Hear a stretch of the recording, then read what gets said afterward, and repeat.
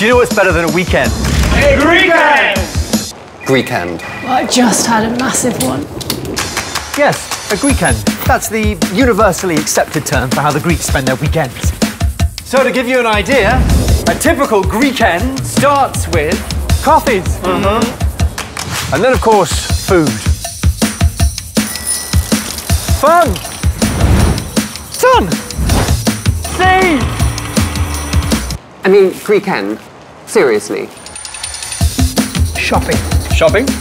Aye. Wine? Flirt? Art, bars, music, drinks. The Greeks would love to share this with you.